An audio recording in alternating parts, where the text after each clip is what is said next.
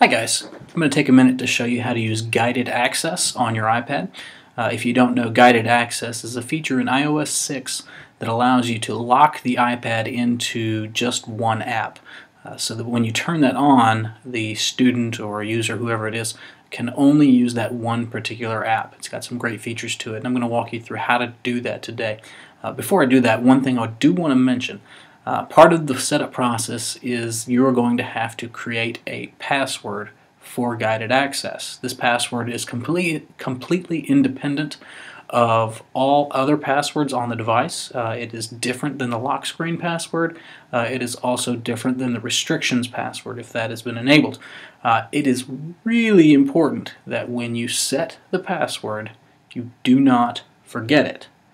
If you forget the password to guided access, you cannot get the device out of guided access. And what this means for the user is we have to completely erase the iPad and build it all over from scratch. So, do not forget the password. Another important thing is if you're using this in a classroom setting, you want to make sure that that password stays safe and stays secure. Do not ever let the students see you enter the password. Do not tell the students what the password is for any reason. Once that happens, the password has been compromised and it's basically worthless and we have to set up a whole new password. So with those two things in mind, let me go ahead and show you exactly how to turn on the guided access feature on the iPad. Alright, so now I'm going to show you how to turn on guided access, and the way that you do that, first you need to go into Settings on the iPad. And you're going to scroll down until you see under the General tab, you're going to look for Accessibility. I'm going to tap on that, and then I'm going to scroll down and you're going to see Guided Access. So we're going to go into Guided Access, and you've got a little toggle switch up here at the top. We're going to turn that on, and then you're going to see an option to set a passcode. So we're going to tap that. It's going to ask you to enter a passcode, and here's where you're going to enter the passcode just for guided access. Remember, this is something you need to make sure you're not going to forget. For the purposes of this demonstration, I'm going to make it 1111. It's going to ask me to confirm that. We'll do that. And we're all set and ready to go. To enter guided access, once it's been set up, we're going to go into the app that we want to lock. So here I'm going to go into Notability. I want to make it so that students can only use Notability. To start guided access, I'm going to triple click the home button. Click it 3 times. 1, 2, 3.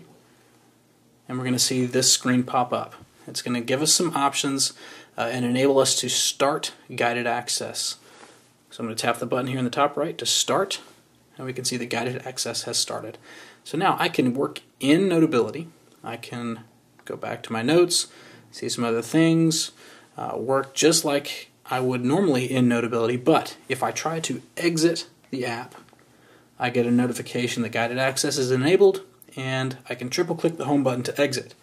So for a student, if they try to do that, triple click the home button, it asks for that passcode, and you cannot get out of guided access unless you have that passcode. So I'm going to turn guided access off now. Again, triple click the home button. Oops. And I'm going to tap enter my passcode 1111, and we can now end guided access by tapping the button in the top left. One other thing to note, within guided access I can actually disable certain parts of the screen. So if I want to make the students only be able to use this one note, for example, if I circle the area I want to disable, you can see it's put a little box over that. So now if I resume guided access, the button to go back to select a different note has now been disabled. It does not work. And the students can only work in this one app, in this one note actually. I can still use all of the other functions of the app. I can still draw on it, I can still type on it, I can do all of those other things. I cannot exit that note though. Again, to turn that off, 1, 2, 3, enter your passcode. It's going to take us back to the screen. I tap end, and we're out of guided access.